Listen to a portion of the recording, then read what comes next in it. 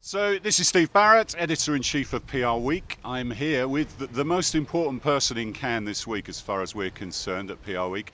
It's Lynne Davis, who's President Asia Pacific at Fleishman Hillard. But Lynne, you're also the Chair of Judges.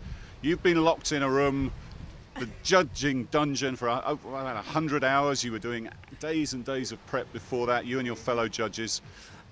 Brilliant job that you've done, and it's been a great breakthrough year for PR, I think, hasn't it? So tell us a little bit about it and the trends that you saw amongst the winning entries. Okay, absolutely. It's been an unprecedented year in the history of the PR Lions. This year we had a record number of entries at 2,000, and also a record percentage of public relations agency participation at 50%, up from 40% last year. And most significantly, I think, your readers will find that the winners this year, over half, came from PR agencies. And the last three Grand Prix were, not last three, sorry, the 3 of the last 7 years, the Grand Prix winners have been PR firms.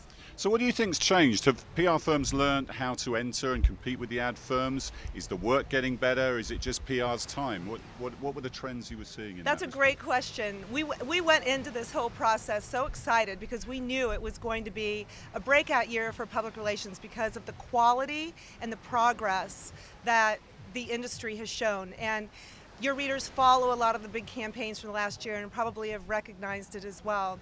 Over the 7 years since PR has been part of the Cannes Lions, there's been an incredible evolution of our industry, and I would argue that the Cannes Lions itself has accelerated that progress.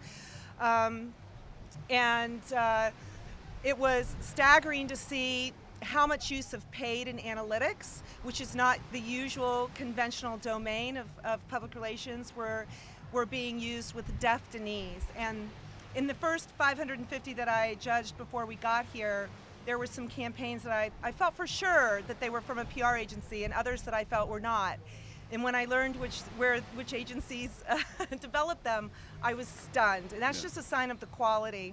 Well, that's fantastic. It's great to hear that there's such great work and great work in quantity, a great winner. You've just got a few more official duties to do, but I hope you get the chance to enjoy some of this fantastic scenery and the beach. But thanks for joining us on prweek.com, and thanks for being a great Chair of Judges. Thank you, Steve. We'll see you soon for more videos on prweek.com.